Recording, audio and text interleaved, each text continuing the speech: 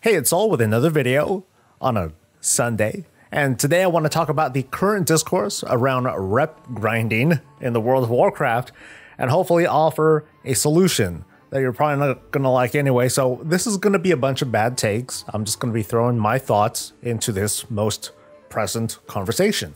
If you don't mind, if you could like the video, subscribe for more content, and I don't have a great way to lead us up into the subject except to say that presently folks are very unhappy about the principles of reputation and its rewards in the World of Warcraft. Rep has almost always been a topic of discussion and debate. It was a big thing in 9.1 with reputation and research and the Korthia grind, but right now it's thanks mostly to the current discourse in the upcoming patch 9.2, which in its current PTR build, remember this is the PTR, it has a really atrocious reputation grind in the new zone, Zereth Mortis. I happened to dive into this most current build just yesterday, and well, I completed the campaign and I got a whopping 2,000 reputation for completing all 7 of the available chapters. According to Wowhead, a very extreme amount of grinding is needed throughout the zone between farming rares and completing dailies and world quests and hopefully finding treasures that offer reputation bonuses. It kind of sells this narrative that a daily circuit of the entire zone is required to obtain your customizable legendary power slot thing within 5 or so weeks of the patch launching. Now, it's one thing to have a long grind, but the feeling of that grind being forcefully separated into daily chunks has not sat well with people. I know some of you got your pitchforks out and you're swinging them already, but I want to kind of lay out a little bit more context because when we step back, this particular example is a lot more complicated than just that. Like that 2,000 rep that I mentioned from completing the campaign, that's a small amount. That does really suck. Obtaining the legendary memory, it kind of feels like a hard grind when we think about it like that. But the final quests of that campaign, well, they did give me a shiny legendary belt. Like, ooh, look at that. Just for doing the campaign, and I did almost literally nothing else outside of that. But then we get into the conversation about if you want to move legendaries. Oh, but you can scrap that legendary. Oh, but you still need to buy a new base piece. Oh, so why don't you start working towards that now if you know it already? Well, it's because it's the principle of the thing. Oh, okay, so you'd rather like do a month or whatever of grinding instead of just redoing the campaign again on an alt because it only takes like 3 hours or so. I don't mean for it to go that far, but I'm gonna kind of peel away from that part of the discussion.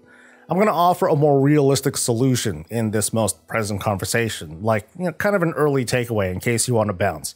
Instead of reputation being spread across rares and treasures and world quests and dailies, how about you just put most of it on the weekly quest? Like, have all that rep that would have been there, put it on the weekly. Okay, it's actually bi-weekly in 9.2. I sort of predict that that's the original plan, that this bi-weekly quest happens to be bugged right now, and it's meant to give like a boatload of reputation. Like that's why the other rewards from other sources were nerfed. One adjustment on that bi-weekly quest to give a lot of reputation, and that would put many concerns to rest because our attention would then turn towards this big beefy weekly quest. The small amounts of reputation that we get from other sources, they can give players a small advantage, but it's not meant to be the primary source of reputation that we think it is now. And yet, that doesn't really mitigate the discourse, does it? Players will still tell themselves, or the YouTuber will still pressure them, or the invisible principal will still compel them to log in every day for those little scraps of rep, and that feels bad. So we kind of come back to this talking about reputation and why we got here and why we shouldn't have, because we had something pretty good, maybe even great, just earlier in Shadowlands, and that's Renown. Stop that. Some of you must think I'm a pretty crazy person for even suggesting that. Well, stick around for a few more minutes while this crazy person does his crazy talk. Renown is definitely not perfect, but it's one of the most thoughtful evolutions of endgame character progression that we've seen in the World of Warcraft.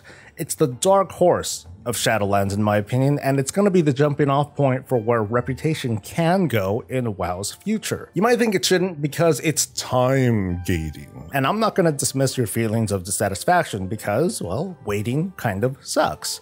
But what's worse, having to log in each day? Having to log in each week or season? Like I said, Renown is not perfect, but man, it is, again, my opinion, it's a good compromise between the many player behaviors in this game, as well as the developers who want to deliver a more or less cohesive experience.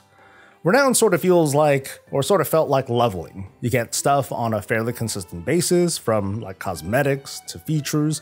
You got a stamina buff, you got reminders that a new campaign chapter was available. Ooh, riveting. It's got a built-in catch-up if you're a new player, or if you're an alt, you're never that far behind. And throughout Shadowlands, Renown as a feature was iterated on and improved because, again, it wasn't perfect. They were trying to improve it. And the catch-ups got better, from getting more Renown per activity to guaranteed Renown to account-wide tradable boosts. And that sounds kind of familiar, doesn't it? Because a lot of folks over the years have been clamoring for account-wide reputation, or at the very least a way for your main to unlock like a tabard or a boost or something to unlock faster rep gain on alts. That's referred to like numerous times in discussions.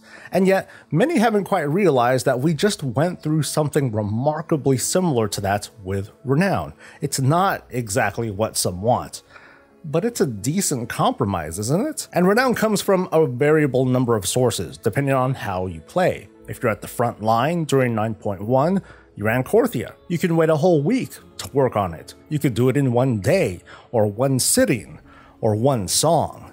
First you get the anima quest, then you go to Korthia, get the questies dual lap, and get the rares and squirrels and stuff. Up you go into the maw and help your covenant friends, kill the world boss, head back south, and then your journey ends.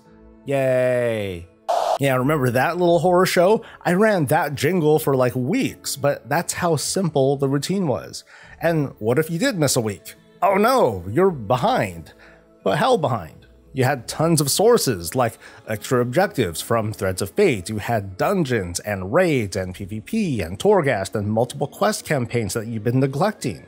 I have guildmates who did nothing but raid log throughout this season, but they got to this Renown cap, and it's a nice little surprise. If a higher Renown cap was announced for 9.2, people would have been groaning, absolutely.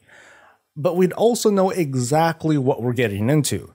We've already had 80 Renown, what's like 20 more? And I bet you the legendary recipe and the belt, it could and would have been gifted with Renown. Unlocking the different pillars for the Cypher Research Console, remember when we were complaining about that a few weeks ago? Anyway, what if the research was a bit gated by Renown? Well, that'd probably be bad, so let's not get too gung-ho on this, okay? My opinion, but I challenge you to think about this. And I know for some of you it's not easy because not everyone participates in the PTR, that's okay. But if some of this Zereth Mortis stuff was behind Renown instead of reputation, would players be having such an intense conversation as they are now, knowing how Renown would have been obtained? 9.2, this is kind of a hypothetical, but 9.2 almost would have mirrored 9.1. You'd have 2 weekly quests to, get 1,000 anima and to complete the weekly quest in Zereth Mortis. I mean, maybe that's the vision, maybe that could have been the vision because there's like a bi-weekly quest and it could have been 2 Renown, but anyway, here's the gist. You would just pick up that weekly quest and then do the new world boss. You do a round of dailies, world quests, and rares and treasures, and then your journey ends. Yay! 2 Renown a week for the folks up front, and you're good for the rest of the week. Get to max Renown on your main, you unlock some other account-wide boost for your alt. This sounds very familiar. It's also not exactly what people are asking for, but it's hard to deny that compared to what we're seeing right now in this build, it's preferable. Back to the conversation though, these days reputation as it is, it's just outdated. It's boring. It doesn't even have quest milestones like in Mists of Pandaria, and I totally miss those. However, reputation does serve a purpose, just like levels and daily or weekly lockouts and more. And it's because in their design, the WoW team clearly wants to take like the first month or two of a patch or a season to give players as even of a playing field as possible. Caps and time gating for the frontliners, catch-ups and boosts for the folks in the back, with a very clear line that no one is going to have access to a certain thing, like a legendary, until they say so. In 9.2, that's going to be managed not by Renown, but by the campaign, which is almost the same thing. And it's why we just get a legendary item given to us at the end of the 7th chapter. Renown just happens to do it all. But can it replace reputation in the future? As it is, heck no, absolutely not. But with a few suggestions, I think we can make something better. Now here's the idea. And it's not retroactive, like new folk are going to have to suffer like we did for some of that old reputation. And of course, this is just an incomplete idea. It's going to be full of holes. You're not going to like certain things, but it doesn't mean no. It means, how can we do it better?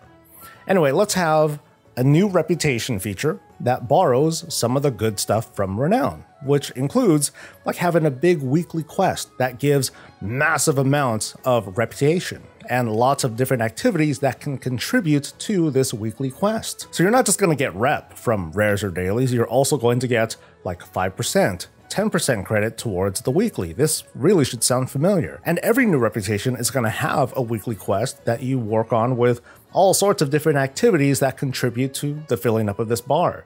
There's going to be probably a bit of overlap too, like maybe completing a certain dungeon or world quest will give credit towards more than one reputation.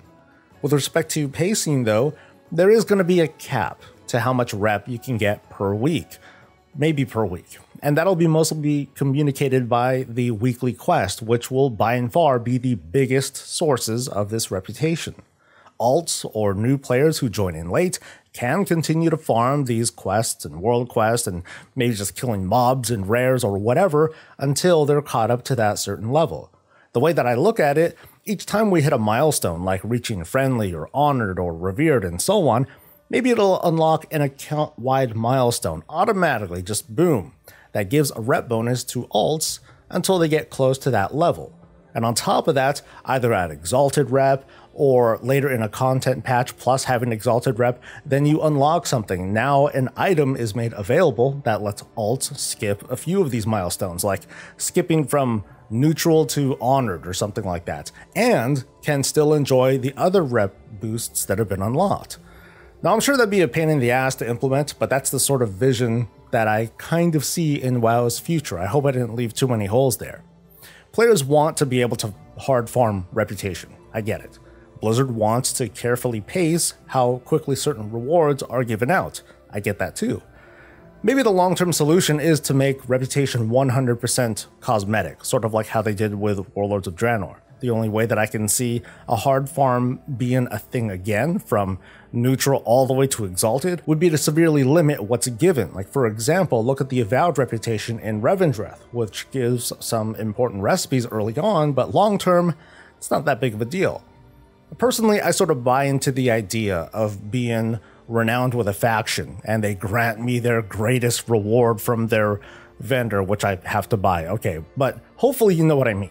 The discussion on reputation is ongoing, and I wanted to share my thoughts and what turned out to be, well, actually a lot of me talking, but I'd like to hear what you think. Specifically, how well Renown worked for you. Is there something to be taken away, or should we go back to just hard farming for the good stuff? Because, well, we sort of had that now with legendary ranks too for professions, and, well, okay. Anyway, thanks for listening. Like and subscribe, stay safe, stay healthy, and stay breezy.